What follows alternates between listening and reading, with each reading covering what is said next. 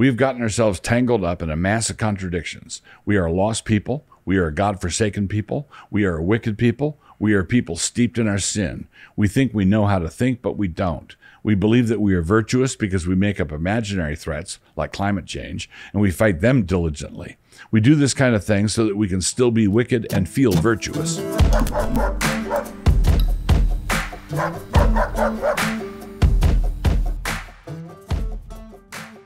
Introduction. We are coming up on the release of the Supreme Court decision on Dobbs. In anticipation of that decision, quite a few people are bracing for real trouble, as they ought to be.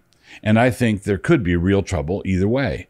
The hard left is promising riotous trouble if Roe is overturned, along with the Biden administration contemplating an absurd declaration that the lack of nationwide abortion access is a, quote, public health emergency. That would enable them, for example, to use executive orders to allow blue state doctors to perform abortions in states that had restricted the practice. And going the other way, if the leak of the Alito opinion achieved its intended effect and caused one of the 5 conservative justices to flip, e.g. assassination attempt on Kavanaugh, protests at justices' homes, agitated protests outside the Supreme Court building, and it all sounds kind of insurrectioney, Jane, thus keeping Roe as the existing rule, it would then be obvious to all thinking conservatives that this decision preserving Roe was extorted from the court. And when a judge reverses himself because of the cold steel barrel that is placed against his temple, it makes the judicious observer think that perhaps objective legal reasoning was not in the forefront of his mind. In short, every conservative in the country, David French excepted, would know that all the posturing about constitutional norms was a sham and a pretense. Let's hear what Jane has to say. The image to the right is a statement from an outfit called Jane's Revenge, a pack of quote-unquote direct action Johnnies. In the course of their statement, their draftsman gave way to the temptation to indulge in some lofty talk, resulting in what might better be described as a verbal and epistolary equivalent of Montezuma's Revenge. Forget Jane. Quote, we were unsurprised to see 30 days come and 30 days pass with no sign of consilience or even bare minimum self-reflection from you who impersonate healthcare providers in order to harm the vulnerable. History may not repeat itself, but it certainly rhymes. And we've already seen such stanzas where medical autonomy is stripped away, humanity is increasingly criminalized, and merely surviving becomes largely untenable. Close quote. Montezuma's chief of staff, a gent named Camaxtli. Consilience, eh? Almost the right word. You have to remember that this verbiage is aimed at pro-life crisis pregnancy centers, and that these centers are accused, with sophomoric mien, of quote-unquote harming the vulnerable. They are accused of quote-unquote criminalizing humanity. And why? Because they give away diapers. The answer is that these crisis pregnancy centers seek to use legal and gentle and helpful means of persuading young mothers to keep their babies. Because they are trying to prevent the dismemberment of young children, they are charged with, quote, harming the vulnerable. So those who want to continue the practice of dispensing with the unborn, like so much bio-refuse, are trying to cast those pursuing abortions as barely hanging on, as somehow, quote-unquote, merely surviving. In fact, those who are not merely surviving are the targeted sons and daughters in the womb. Survival is not a metaphor in their case. Because these crisis pregnancy centers want to support young moms in a time of crisis, they are somehow seeking to, quote-unquote, criminalize humanity. Somebody, before sitting down to draft this strident and very stirring manifesto, took a couple of hits of acid. Somebody has plainly bought into his own propaganda. The composer of this particular screed persuaded himself entirely. He printed off his manifesto, then took the toner cartridge out of the printer, broke it open, and drank all the rest of the toner. According to him, the people trying to stop the violence by peaceful means are guilty of violence. If you can't follow this, you plainly need more toner. Quote, through attacking, we find joy, courage, and strip the veneer of impenetrability held by these violent institutions. Close quote. Camaxtli the Younger. Violent institutions are the ones giving away strollers to single moms, along with free ultrasounds. Everything they do is peaceful. But when we oppose Planned Parenthood, and the kinds of clinics that this guy would call, quote-unquote, genuine healthcare providers, the kind that sell little arms, legs, and kidneys, we are opposing actual violence. Actual violence, not the metaphorical kind of, quote-unquote, violence. The violence called disagreeing with the progressive about something. Violence is winning an argument with a liberal. Or maybe that's racism, I forget. Quote, Now the leash is off, and we will make it as hard as possible for your campaign of oppression to continue. We have demonstrated in the past month how easy and fun it is to attack. We are versatile. We are mercurial. We answer to no one but ourselves. We promise to take increasingly drastic measures against oppressive infrastructures. Rest assured that we will, and those measures may not come in the form of something so easily cleaned up as fire and graffiti. Carnaxley the Wise. Quote, we answer to no one but ourselves, close quote. I think we may have identified the problem. And we suspect it was a problem that was first manifested in their toddler years, and it was a problem that was not greeted with the requisite number of spankings. They promise, quote unquote, increasingly drastic measures. They promise measures that might not clean up as easily as arson and graffiti. I wonder what such increasingly drastic measures might include. Maybe it is killing a volunteer grandma who is helping to give baby supplies to a distressed mother, a thing not to be endured.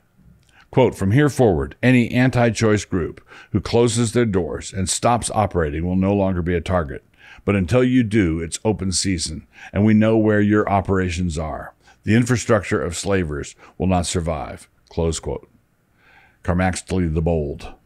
Quote, we know where your operations are, close quote. It is open season on us now. Gee, I wonder what open season might mean. We can see what they are doing, you know. Once the lies stop working, the only thing for them to use is force, and the lies have stopped working. But the fact that the lies have stopped working doesn't mean that they stop telling lies. They continue on through some kind of inertia, even while preparing to move on to the now necessary use of force. And after the use of force and coercion is open and plain to the naked eye, they still like to tell their lies. The coercion is the press wood, and the lie is the oak veneer. Everyone knows that it is oak veneer, but somebody still puts it on at the factory. When it comes to the administration of justice, equal weights and measures are absolutely essential. They are essential to the stability of the civil government because when God considers the behavior of the civil government an abomination, that government cannot be secure. Quote, divers weights and divers measures, both of them are alike abomination to the Lord. Proverbs 20:10. If God considers it loathsome to judge this case with one standard and another case with another standard, then it is the responsibility of all Christians to respond to the injustice the same way. We should think of it as loathsome also. You can identify those Christians who have been captured by quote-unquote politics through the fact that they refuse to do this. Quote, it is an abomination to kings to commit wickedness, for the throne is established by righteousness. Proverbs 16:12. A throne is established by righteousness. A throne, a system of law, is destabilized by iniquity. Now, if a throne is destabilized by iniquity, what should American Christians think when they come to realize that they are actually being governed by Ghislaine Maxwell's client list? So when demonstrators occupied the Capitol in Wisconsin for a couple of weeks, and it was democracy in action, and demonstrators did the same in D.C., and it was a coup attempt right up there with the Civil War, this double standard is atrocious. When church services are hot spots for transmission of the deadly virus and BLM rallies are not, the double standard is hateful to God. When questioning the 2020 presidential election is the height of tinfoil hatism, and questioning the 2016 presidential election causes the FBI to swing into action on your behalf, the double standard lies under the judgment of God. When Christ Church receives repentant sex offenders to the Lord's table, this is alleged as proof of our total and complete dedication to evil. But if we slapped a rainbow on it, we could assemble a congregation of polluted Disney execs and nobody would care. So the thing they must find so offensive is the repentance. I'm not talking about the kind of double standard you have to go investigate. I'm talking about a manifest double standard, a wicked double standard, a gross double standard, an outrageous double standard, an egregious double standard, a bacon grease fire double standard. Suppose for a moment that Christ Church had a catechism class for little kids, and it was taught by a drag queen leering at the kids from underneath the circus paint. Yeah, right. Incandescent outrage, unless we put a rainbow on it. Then we would be as immune from fiery indignation as any out there third-grade teacher in the public school system. We should allow the kids to all go down to the public library to listen to the nice library lady. Democracy depends on it, as David French would have it. A dark parable. No other way out.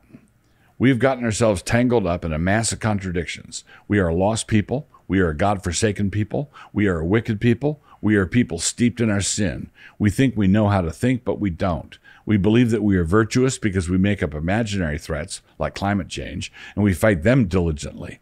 We do this kind of thing so that we can still be wicked and feel virtuous. We have to stop pregnant women from smoking because that might result in low birth weight. But if she wants to go chop that same baby into little pieces, she should count on our unwavering constitutional support. Fools and blind. It is Christ or chaos, and we are starting to taste the chaos. How do you Americans like the first returns on your decades of insolent disobedience? It turns out to be really true that God is not mocked. It turns out that you cannot plow the field and plant all your thistles and harvest any of your vaunted amber waves of grain. Christ died and rose, and it turns out that there's no other way for sinners to rise again apart from him. Make America great again? Are you serious? Apart from the gospel? Apart from the gospel, there's no good news. Apart from Christ, there is no hope. This means that reformation and revival are not optional. Repentance and faith are the two great imperatives. America is in dire need of a crucified Savior and a risen Lord. We need to turn back to him. If we do, he will forgive it all, especially including our labyrinthine rationalizations on behalf of our secular folly. If we don't, well, take another look at the road ahead. Thanks for watching. I wanted to make sure to let you know that Season 4 of Man Rampant is here. For the next few weeks, we'll be posting clips on the Canon Press YouTube channel, but the full interviews are only available on Canon Plus. Check it out at mycanonplus.com/manrampant. And if you haven't joined up yet, you can get your first month for just 99 cents by using promo code MR99.